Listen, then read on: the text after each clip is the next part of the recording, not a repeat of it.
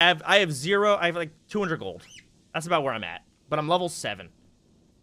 See, I had 200 gold too, but I gambled because that's what good people do. Players do. They gamble. But I had the money. You have an actual problem. How? You have an actual problem. I'm just gonna throw it out gambling? there. Yeah. Like yeah, because I watched XQC. Like, how is this my fault? You watch train wrecks. That too. I blame Twitch for my addiction. In fact, you can blame it wherever you want.